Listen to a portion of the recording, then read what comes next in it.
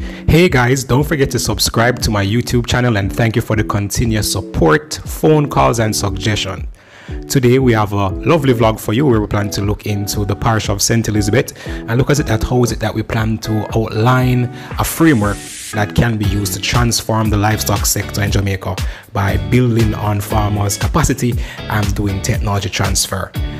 So far I can say I'm pretty inspired to see some of my work actually translated on farms in the field, and that inspiration is enough for me to get up at morning time very early to run out and visit our farmers. This is an example where a farmer was practicing bad feeding programs, a bad feeding infrastructure, and we had a before and after situation, and we've seen significant improvements in the animal's health and the animal's productivity just by simply investing in your feeding infrastructure. So let's go, guys. So with Mr. Bent, who having him kidding season, both a bittersweet moment for him. About 7, but the last 4. Oh. So it's about 70% success. So what's the complications you're having? Complication, well, mostly when you're delivering at night and no one around to assist, because they find out that the kids are very large coming up. Okay. So we have to be assisting the mother. So you're having you're having large kids, so you're having a lot of birth complications. What's the birth weight on this animal? 10 pounds. 10 pounds, well, nice. And it's a single or? Single, okay. And we find out that the mortality mostly in the doubles.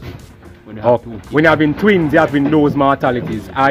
I can tell you that you're not the only farmer with this issue right now. A couple farmers will calling me saying, hey, they're getting gigantic kids and it causes a lot of complications and they're losing animals. So there is something that we need to do, farmers, regarding managing our genetics with, twin drops, triplets. We should also ensure that we're practicing the best feeding program during the last trimester of these animals and ensure that we're feeding properly, not overfeeding, but should be fed in the right amount. So what was the birth weight on these? 6 pounds. Aye, these are really nice. Yes. Oh, nice, heavy kids. Let us begin our vlog today where we speak on fodder budget. And when we speak of fodder, we look into the materials required to feed our animals. A very common question asked is, how much feed do I need to feed an animal, Khalil? Or how many land is required to raise a certain amount of goats? And that's why we should always develop our fodder development budget. And so we went to St. Elizabeth, and we know Mr. Bent, that farmer out there who's doing an outstanding job with his operation, who has now decided to rehabilitate some lands that he have and invest in a pasture. But he plans to go into a fodder bank system using the local species found in the area of St. Elizabeth, and he wants the best recommendations on how that he could develop a pasture program and also the best management protocol for a system like this. And I really and truly respect this, because this is what ensures that you'll have a sustainable ruminant system once you have your fodder system in place. So let's look into how is it that we could actually achieve something like this. Well, first of all, you want to call somebody like me who would come and give you a pasture audit.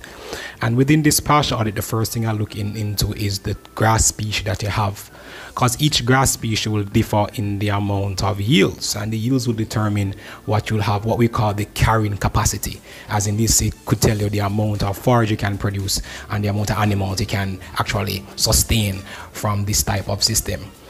Then we look into number 2, we're looking into the nutritive value of the pasture of the grass and also determine the cutting interval. And for number 3, I'll then look into telling you to do a conductor soil test for us to develop the proper fertilizer program and a management protocol, because sometimes pastures might need to be brush cut or they need to be ripped. And this, I believe, is the most sustainable approach regarding pasture management, especially within the tropics.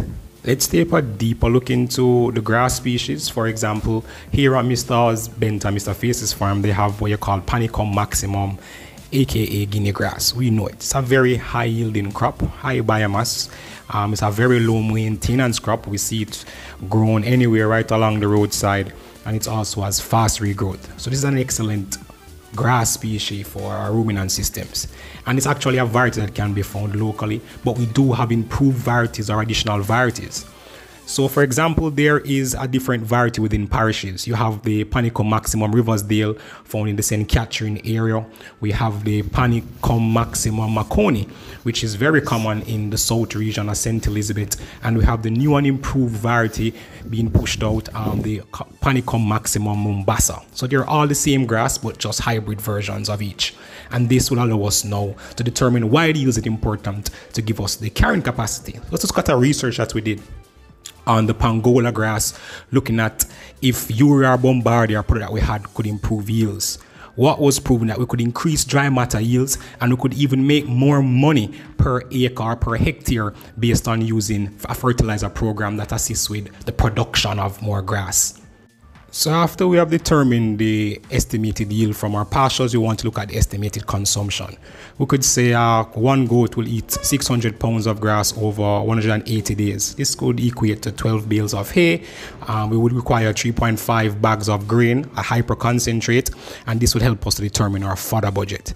And this could help us also determine the feed cost per head. In Jamaica, this would be around $15,500 to rear an animal for 6 months using that type of system.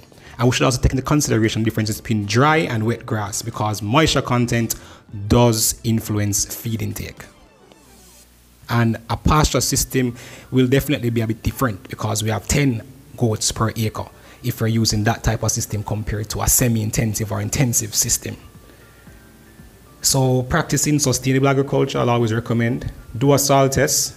This could assist us in developing the proper fertilizer program to give your pastures the best yields. Thank you guys for watching this video, and don't forget to subscribe to my YouTube channel.